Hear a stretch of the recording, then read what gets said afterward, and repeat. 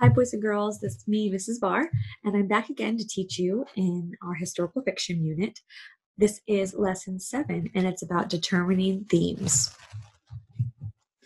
Now, I know we've talked about themes before, especially in our first unit when we did fiction books. So for this time, we're going to kind of think back to when we talked about themes earlier in the year. And once you pause to develop an interpretation, now an interpretation is your thoughts, the way you interpret the book, the way you think, what is the lesson here based off of the evidence? So when you do that, you almost wear an idea like a pair of glasses, like a lens.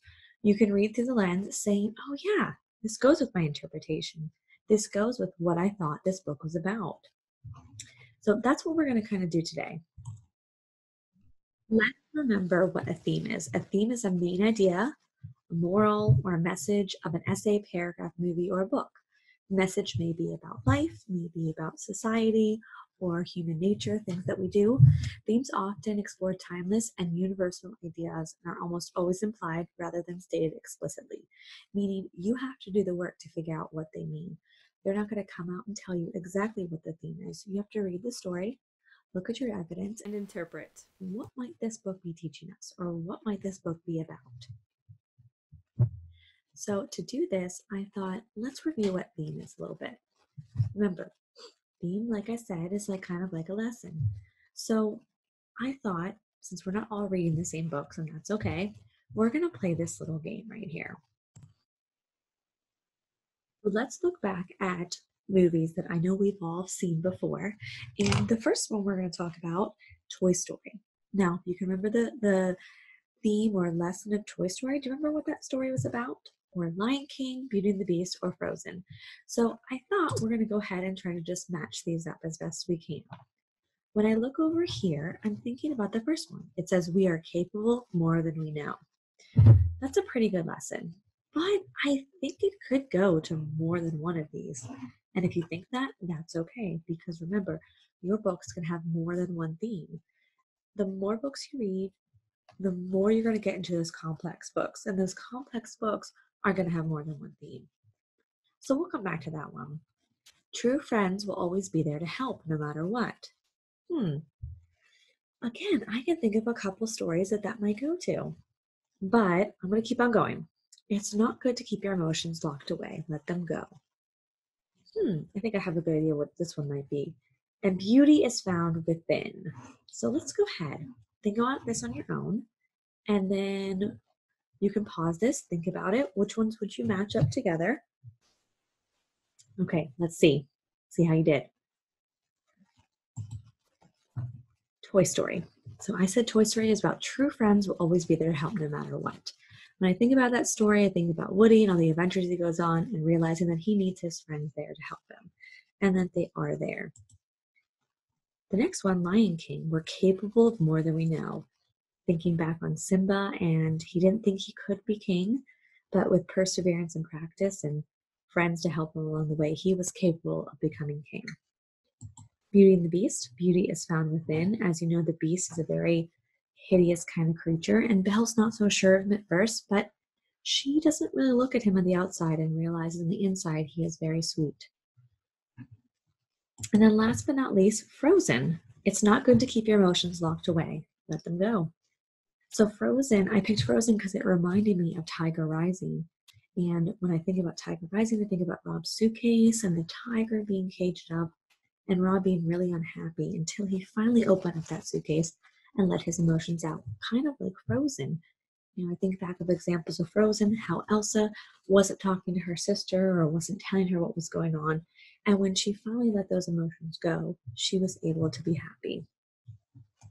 So good job on that, boys and girls. So let's go ahead and do the work now that we just did with those movies, and let's do it with Number of the Stars. Remember, we're thinking about the theme. So we're going to put on our glasses here, and we're going to think about Number of the Stars. And what we interpret. The theme to be. We're interpreting based off of the examples we get from the book. So again, I've thought about this. And I've thought about how I think the theme is that war makes children grow up early. Again, let's look back at that scene I talked about last time and how there was a knock on the door from the soldiers. And when the soldiers came in, Anne Marie reached for the necklace from her friend Ellen, and she kind of held on to it. She yanked it from her friend, held on to it while the soldiers interrogated her or talked to her. She was really brave for doing that. Why I'm thinking this is like, would she normally be that brave? Or is the fact that she's in war and she knows that it's a life and death situation that she has to be braver than she normally would be? So it kind of makes me think about war and how it makes children grow up early. They don't want to, but given the circumstances, they kind of have to. In many cases, Anne Marie has to risk her life for her friends. And that's not something that we would normally do as children. Do you have any other ideas about what the theme might be? All right, well, jot them down. So today what I want you to do is think about your story and the ideas that you have about it. It's okay if your initial idea changes. If at first I thought, oh, Number the Stars is about Anne Marie being brave. Okay. But then as I put my lens on for interpreting, I realized that the war has a lot to do with it too, or why she's brave. And the war has a lot to do with why she kind of has to act like an adult now. So war really makes kids grow up quickly. So look back at your jots as you're reading your books. What ideas do you have? Have they changed since the beginning of the story? And then for your activity today, what I want you to do is I want you to write a letter as if you are the main character of your story. So this letter should express the main character's feelings about the life lessons he or she has learned. At the beginning of the letter, state the theme you think the text has conveyed, or what do you think this text or story is about. The body of the letter should have 2 to 3 examples from the story that support this theme. So think about, what is your story all about? What's the lesson here? And then jot down some ideas or examples from there, just like we did earlier. Think about your story and your character's actions. So always remember that after you pause to grow big ideas about text, when you read, if your book continues to get lots of ideas, one of your jobs will be to examine those new ideas through the lens of your initial idea. That initial idea will change. Perhaps you'll add more to it. All right, boys and girls, it's been awesome teaching these past couple of weeks. See ya.